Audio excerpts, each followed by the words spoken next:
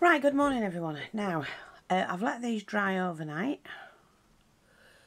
I do have to glue that in, of course. But they turned out really well. I've got to glaze them yet. And they do look like toadstools, mushrooms, whatever you want to call them. Now, I know this one's cracked and everything, but that's fine. That's what mushrooms look like. And I could have painted them a different colour. I've got to finish that off. Here's another one. So they look really nice, don't they? Make sure they're securely glued in when I do that. And what I'm going to do though is to leave them out, because see how that's not dry in there? Well, they're going to have to be left a couple of days to dry. And then I'll fix some glue in and push them back in. In fact, I can do that now. Where's my glue? But what I want to show you is I've got these in. Now I'm putting these on the shop and you get a pack of 20. So that's a lot. So I'm just going to go through these with you now. These are for you, the junk journals, whatever you want to use them for. We do put them in the junk journals as well. So I'm just showing you them. You get so many like this, which are like, you know, receipts and whatnot. They will all differ. But there'll be this, you know, you'll get 10 of those. And then you get 10 script. So if you bought 2 packs, you probably would get 40 different ones altogether. They're just plain on the back, but they're great. I love reading them.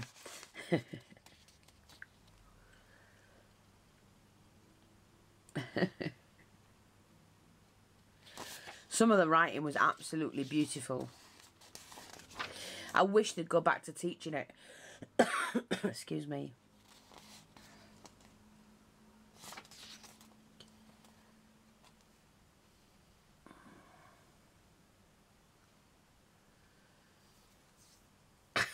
Just love the way they write. My dearest mother. It's just... Some of it you can read really quickly and then some of it you have to work it out. Catch the word. Still looking forward to a... It just makes me wonder whose letters they took them from. And you can see that they'd written on the opposite side, although this is just a copy, you see. But it looks like they'd written on the other side as well. The weather up here is wet and cold. Got wet through coming in today. I just loved them. Oh God, I couldn't read that, they dried. You know when handwriting used to be nice and fun to do. I used to love receiving mail. Now look at it, it's quick email. Done. And it's not as personal anymore. And we're not going to have anything like this for future generations. Not that they'll be interested in it anyway, but... Oh my God. But you're getting 10 of each. So you're getting 20 in total. And they'll be up on the shop shortly. So you've got those. Anyway, I was just looking at this. And they really do need to be dried out. But I am going to glue them ready. So I'm going to use my E6000.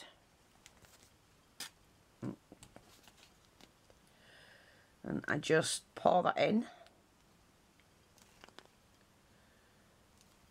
When it's all dried out,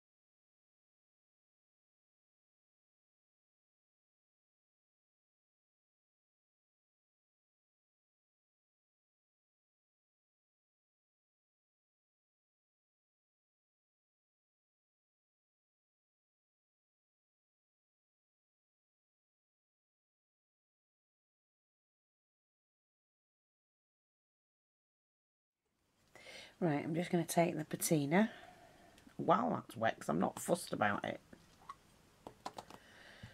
Use the right brush for it, I think. That's it.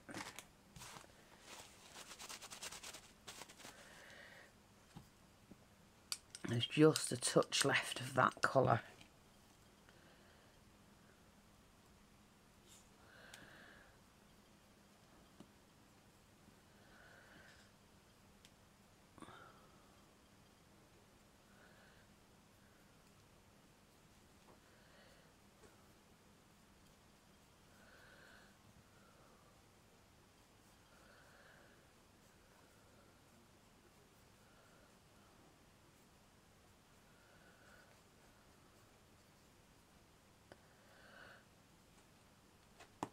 I don't need to do any more than that to it.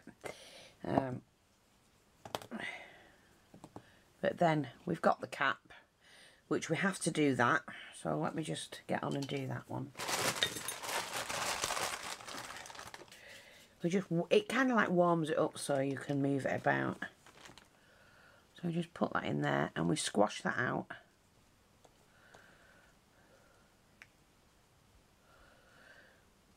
Now, what I didn't show on the video yesterday, because for some reason, I don't know, my camera's playing, not my camera, it's the programming I'm using is just playing up, and I don't know, there's such a lot happening, you know. I keep getting people trying to hack into my account. They're just the arseholes, basically, and we know that.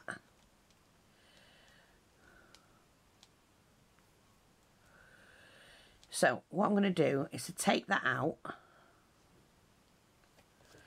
take the glue,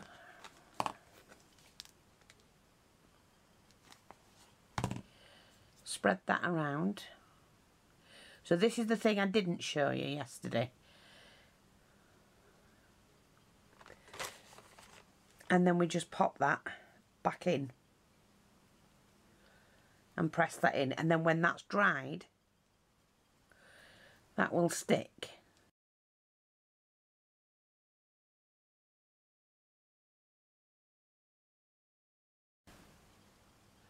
You must give it a day or two to dry though.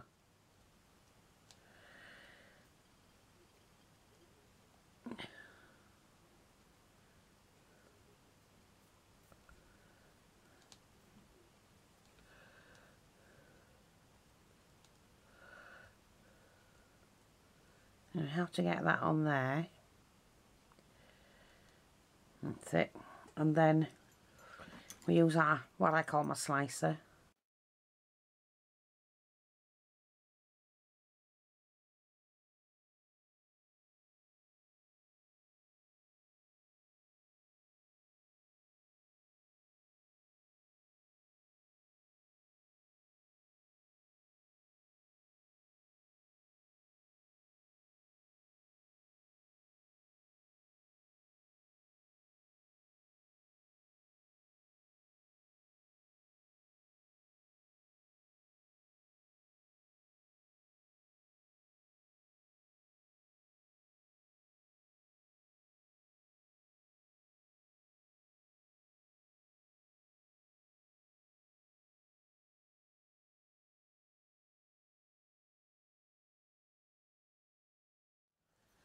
Like that. And that is how I do mine. And the thing is, you find a way that suits you.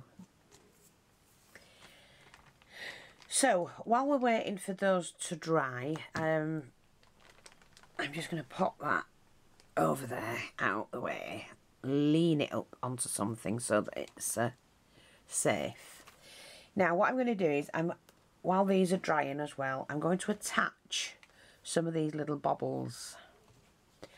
So, I'm going to put a little bit of glue. That should be enough. We'll leave that for a minute. And I'm just going to use a small brush. Put the glue on. Put a dab of glue.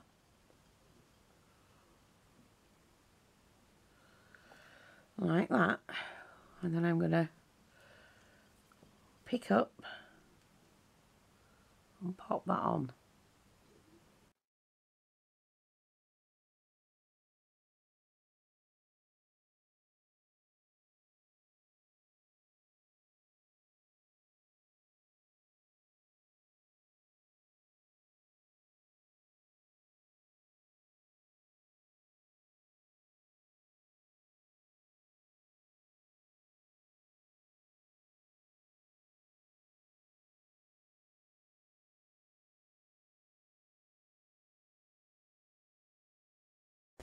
Well, as soon as I'd done the red ones, I changed my mind.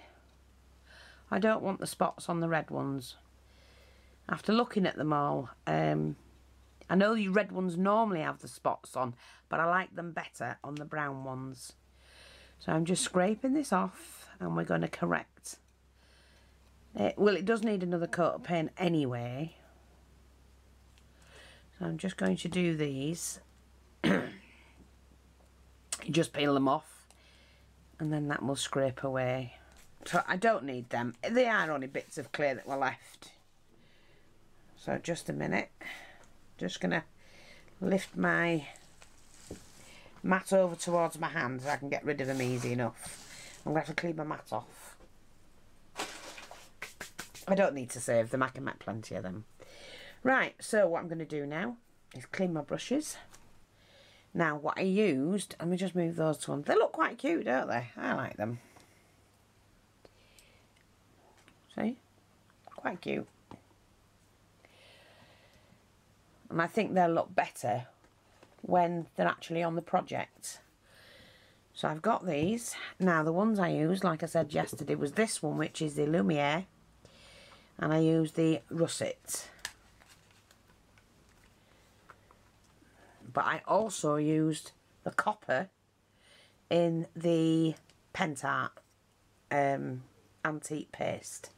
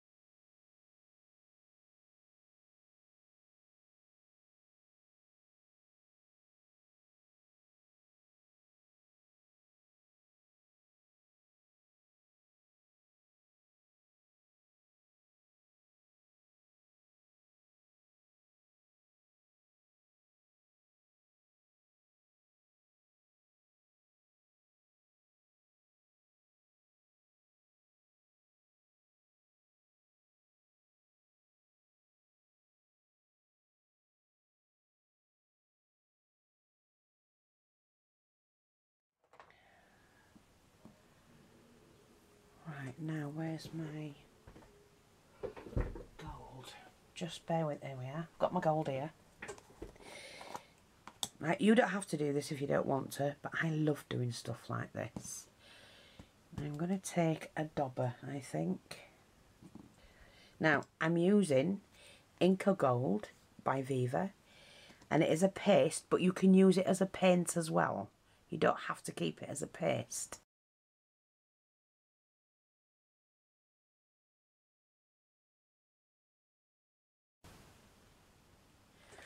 But I'm putting enough on, and what I'm going to do is go around the edge.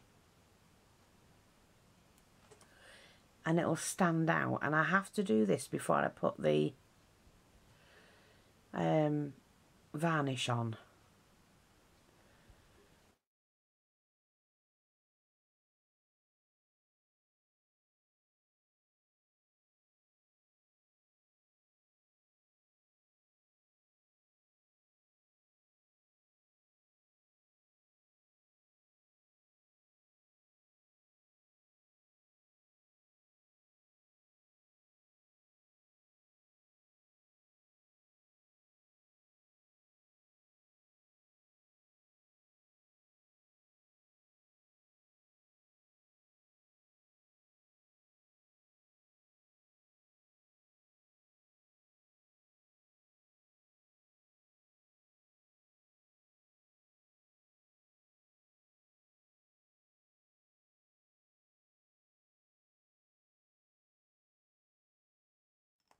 Now I'm just going to push that one in a little bit more. That's it. Right, so I've done that. Another job done. But now what I need to do is I need to take my glaze, which is Decapatch. Oh no, I'm not going to use that one, I don't think. Yeah, is it this? No, I've got it. I know where it is. I've just spotted it. I bought a new one, well, a while ago. Now, I'm not going to glaze the tops until I've done the stem and the underneath. Oh, there we go.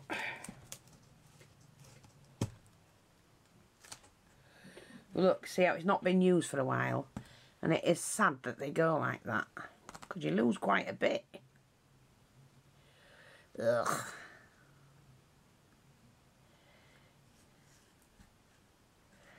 Oh, God. But that's what happens. I'm going to use my cloth. Wipe the excess off. Right, so, dauber out the way. I'm going to take, where's my flat brush? This flat brush. Where is it? This one, I think. That one. And what we're going to do, carefully glaze the underneath.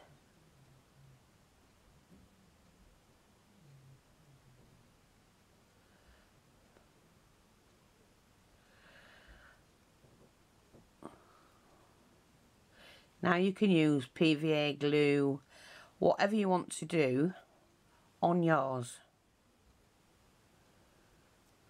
That's fine.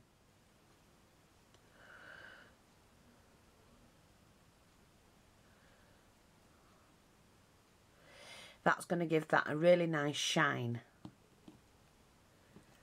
You know when you're frying mushrooms and you get that glaze on them underneath, on the bottom section, this is what it should help them look like. But it'll protect it as well.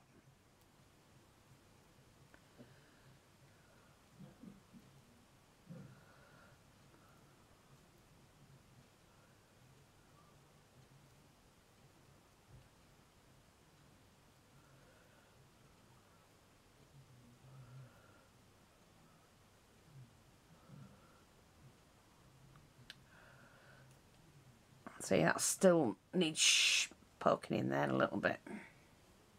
And then our last one. So we've 1, 2, 3, 4, 5, 6 with 7 mushrooms.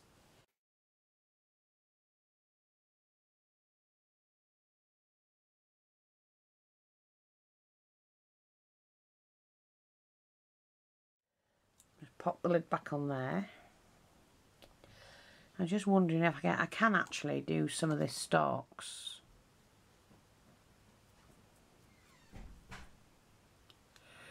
Look, lost a little bobble. Doesn't matter, we can glue it on again. And this will also protect them.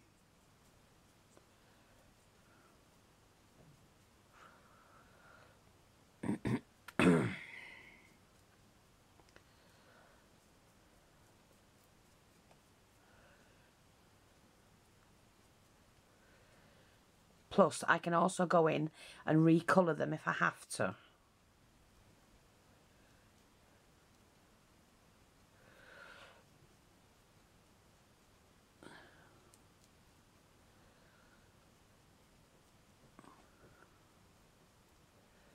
But that will protect them.